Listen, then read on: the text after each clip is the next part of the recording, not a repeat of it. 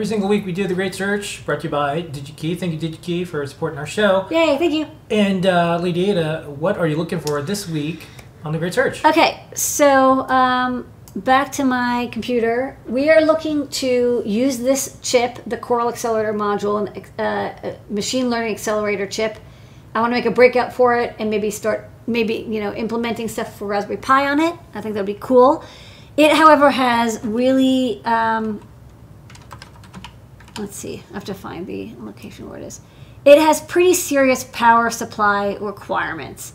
If you go down to, hold on, power on sequence, power network, power delivery network design, it normally draws about 500 milliamps, but it can spike up to 3 amps very quickly, which means, first off, we're going to need big-ass capacitors. Okay, so maybe get the gigantic capacitors next week on the Great Search.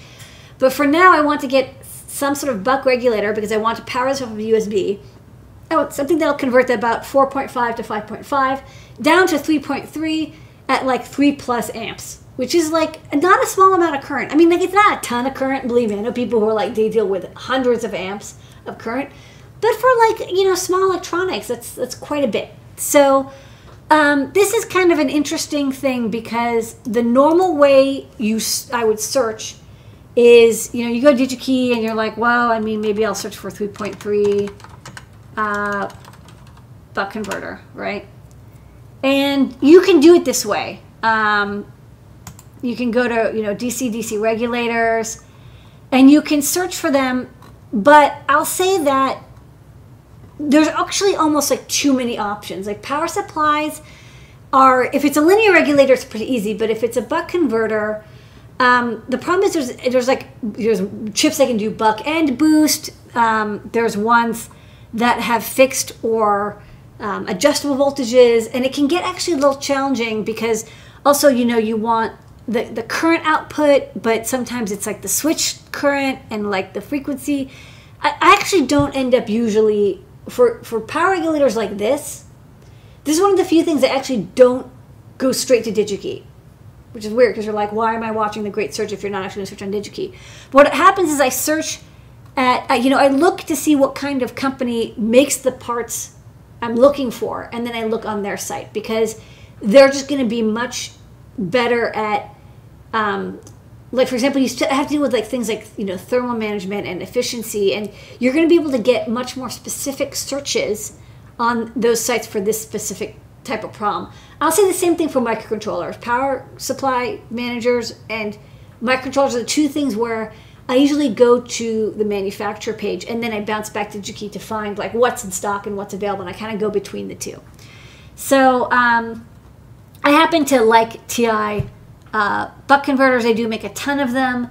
Another thing is I had to say I'm very picky. I actually kind of like the latest converters. I know that there's like, the oldies and goodies, the LM like 76s or whatever, but I really like to have kind of the latest. So what I end up doing is I end up going to TI's website. And if you buy samples from TI, by the way, they ship through Digi-Key.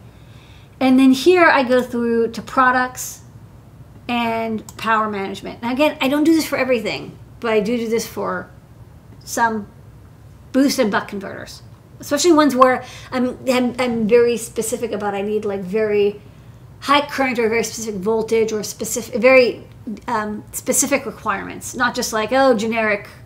I just need like 100 milliamps at 5 volts. You can get that anywhere, but 3 to 4 amps from to 3 volts is actually tougher.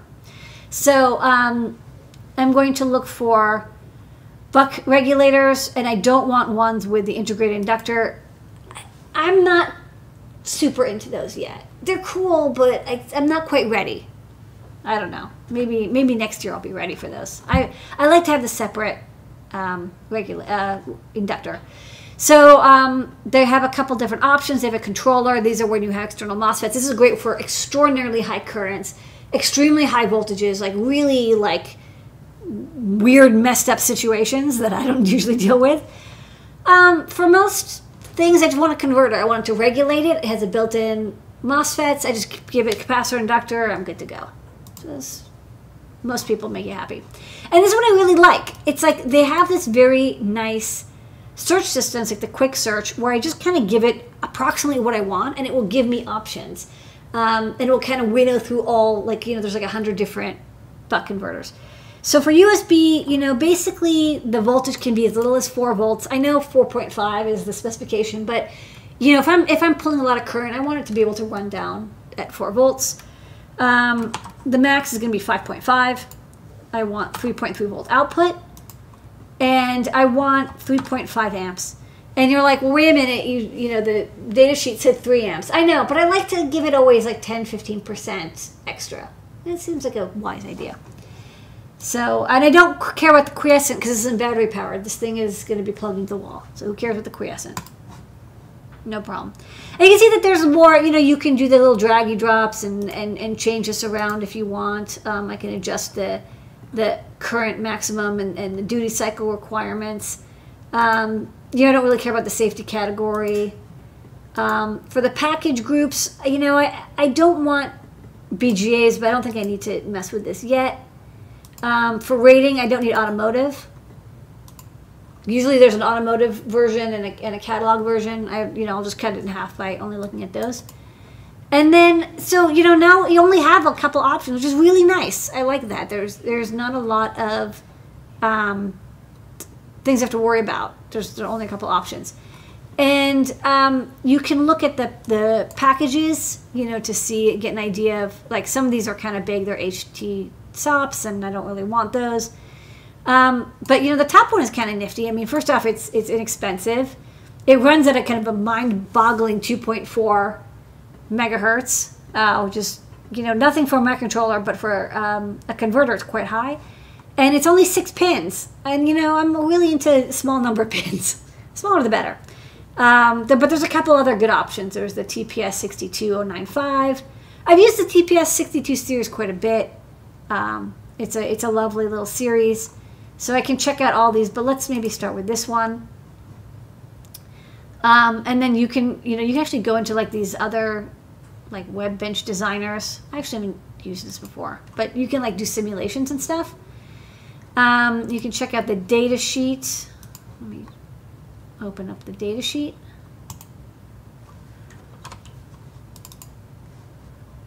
And yeah, so it's a series that's available in different currents, which is actually kind of nice. I like that. It's like you can pick this up with the internal MOSFETs have different current carrying capacity. You'll have to have more capacitance, of course, and a different size inductor. But for the most part, you can pick which one you like. And this seems nice and simple, right? You just need an inductor, a couple capacitors. Thing is, you're not going to get great efficiency at 4 amp current, but let's see, V out 3.3 at from V in, okay, like 90-ish%. That's not bad. I think this is pretty good. So this might be a good option. And then what I do is once I find this, I take the beginning part of the part number, because you can see it's a series. The X means it's like, it's 1, 2, 3, 4 for like 1, 2, 3, 4 amps. I go here and then I just type it in and I can see what the options are. So there's actually a couple things. There's, new.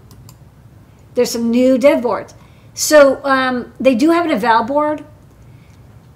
I usually don't get eval boards, but for power supplies I sometimes do, because power supply layout, you really, you can look at the Gerbers, but sometimes having it's very handy. You can really see if you're able.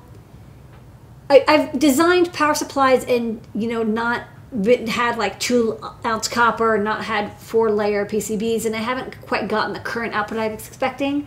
And sometimes getting the eval board helps me determine, is it the chip or is it my layout?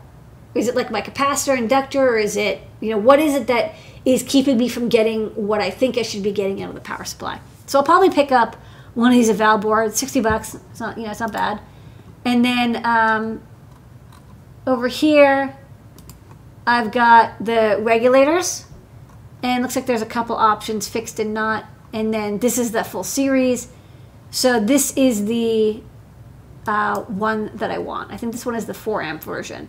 So they have a couple in stock. And yeah, you know, when you get to a tip and wheel, they're 88 cents, which is a good deal. You know, with the inductors, you know, the inductors like maybe, you know, $1 capacitor for, sorry, $1 for the capacitor inductors. Whole power supply is maybe $2. It's active. You know, you can download, looks like they have a CAD model even, so I can get started instantly. And I like that it's just small, you know, like it's small. I don't need a special heat sinking. I'll just check the data sheet to make sure that I can use this on a 2-layer board, and I'll plug this next to the core module, and I'll try it out. I'll just try, you know, decoding a couple models, like, you know, vision models, and first off, see if I can get the performance, and then use my oscilloscope to make sure that my 3.3 volt line is nice and steady. So that's the next step for this design. So very excited. The TPS 62-827. Okay, and that's this week's The Buck Converter of the Week. Great Search with Digi-Key. Where